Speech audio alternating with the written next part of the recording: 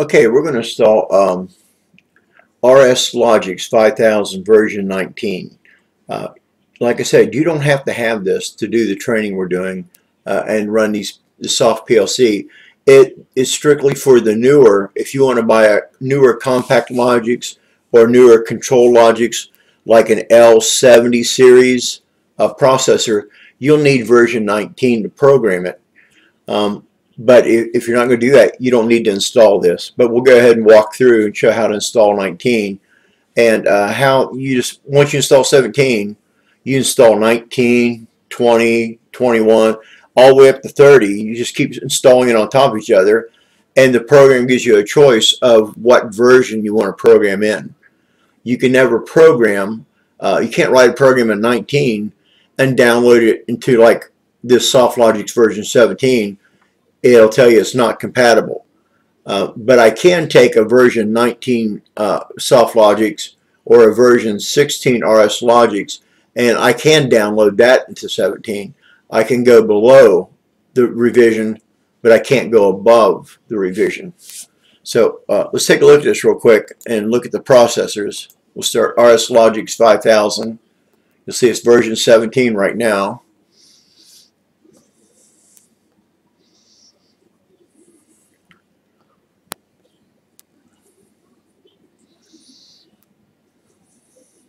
Okay, on a note, the SoftLogix monitor doesn't have to be this big.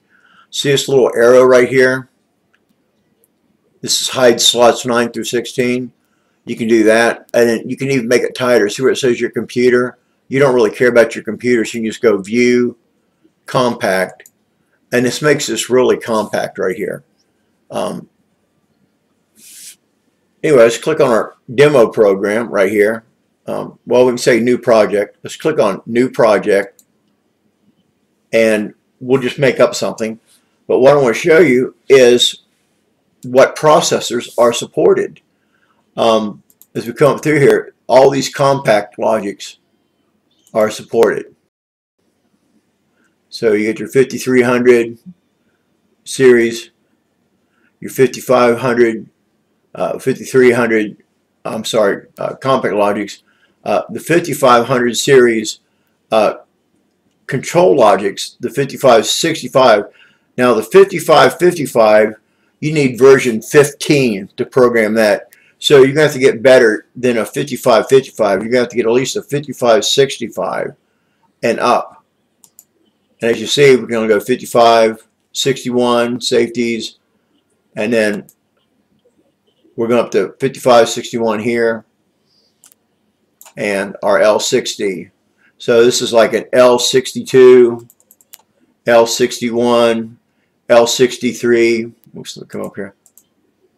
L65, L64. So these are the 60 series is all we can program. So when we install 19, we'll be able to program the L70 series processors. So let's cancel this, close this out, and let's click on RSLogix. This is misspelled. Let me respell here. RSLogix 5000 V19. And again, now we don't have to go to our activation disk because we've already activated. When we install this over top of 17, it'll see the serial number and the activation that was already put in there. Now at the end of the install, we do have to click on Activate with Master Disk and then hit Cancel because we're not going to copy any files over, and it'll activate itself then. So just go to Setup Exec right here, United States, continue.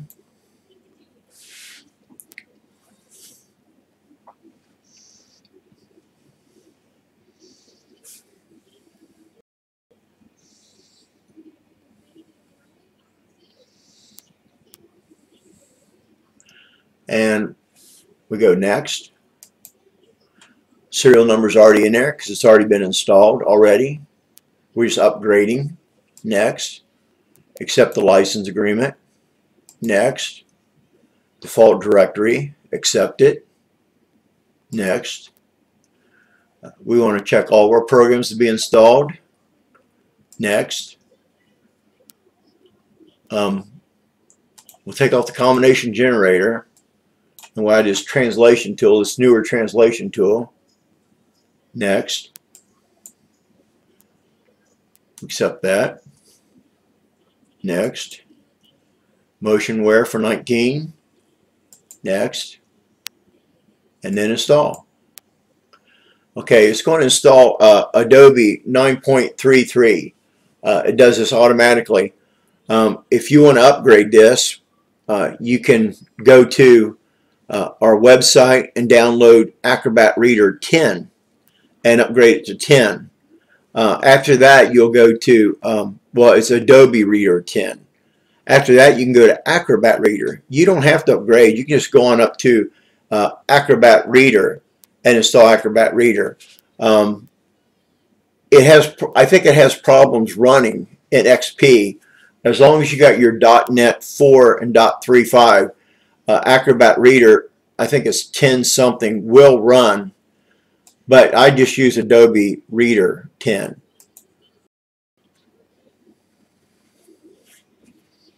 Nine works fine with any files we have here, as far as information, user guides, programming guides. This Adobe Reader 9 will be fine to read all those.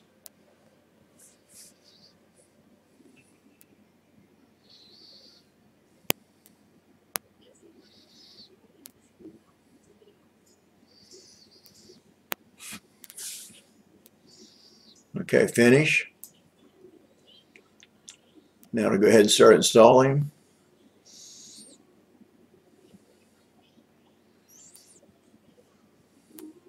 And this is just going to update what hasn't been updated so far. Our enterprise tools are already on there. The enterprise setup, we won't run that this time because it's already installed with the function block, and the sequential function chart and the structured text has already been installed. We're just upgrading the programming language.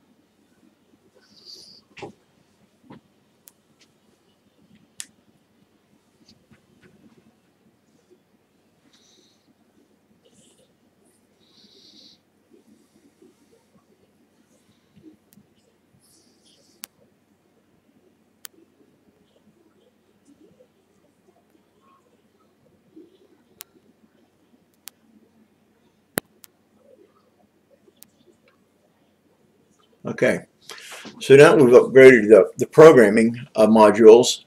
This will allow us to program the newer processors, the L70 series processors. And we'll see that in a minute when we start it up.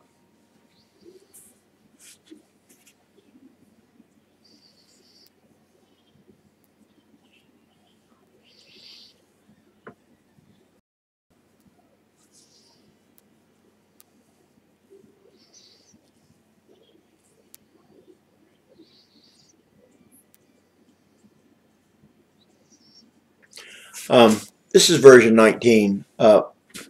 Most companies today aren't using the latest and greatest. The latest and greatest would be Studio 5000.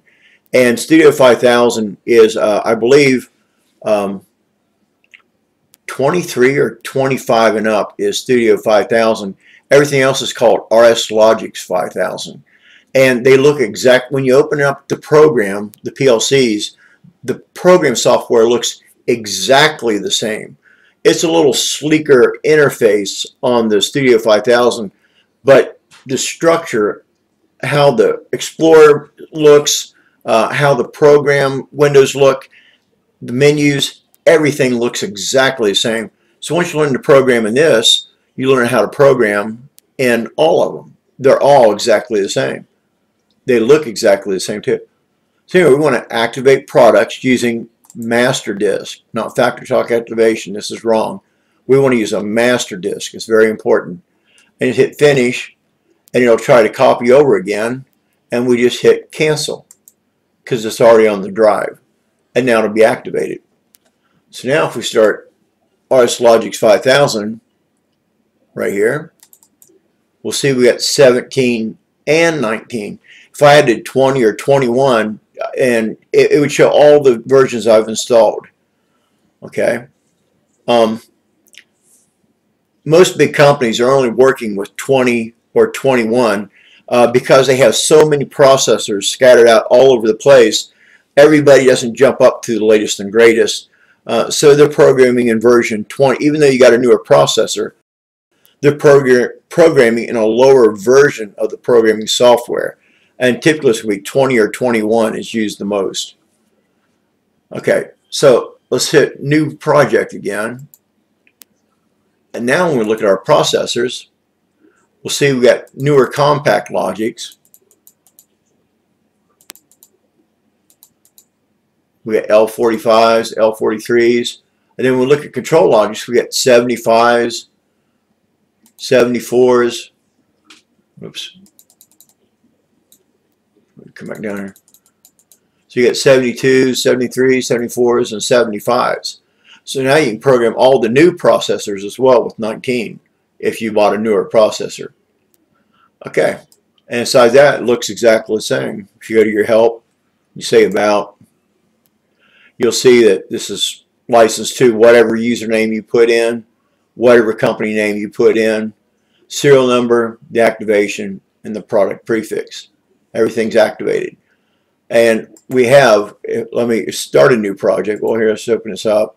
Let's open up our old program we used to program this earlier, the demo program.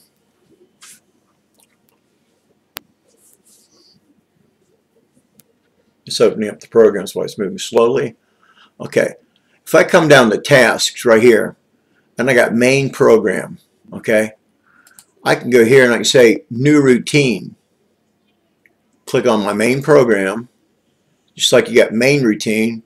I can say that was our ladder diagram right there, right? This is our ladder diagram.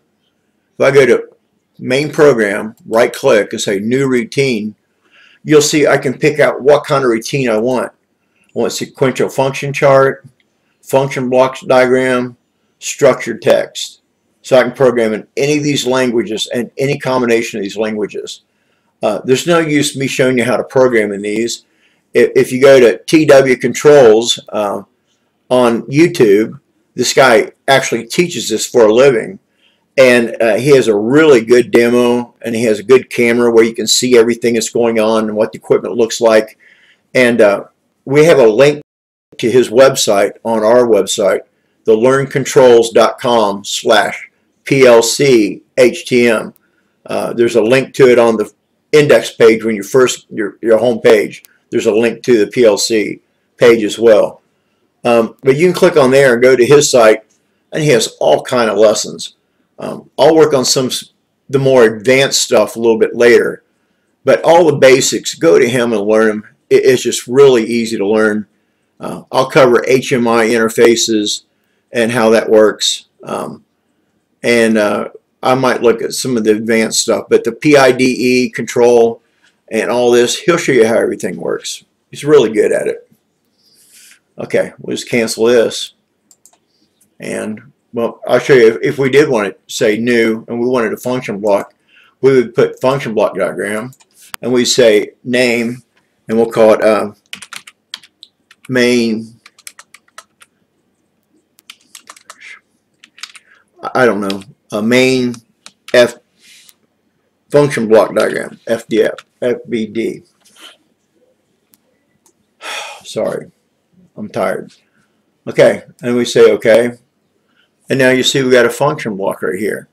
We got our main routine, which is our ladder. We click here and we'll get a function block. All right. And now you see our menus change. Now it's function blocks. And adds, subtracts, multiplies, divides, and this is and, Boolean and. We got a process, we got alarms, scale command, PIDE. This is internal model control. It only handles 2 elements. And here's coordinated control. You got drives.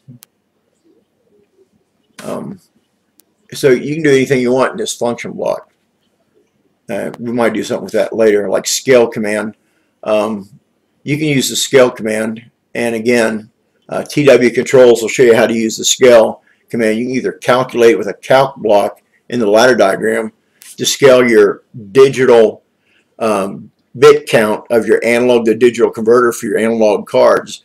He'll show you how to scale that count into 0 to 100%, or a 0 to 23 feet, or maybe you got a flow 0 to 200 gallons a minute. He'll show you how to do that. It's no use me wasting my time. Okay, that's it. We're set up. 19's ready to go. Next I'm going to work on if you want to add the networks, and then I'll get into HMIs. Okay, that's it. Bye.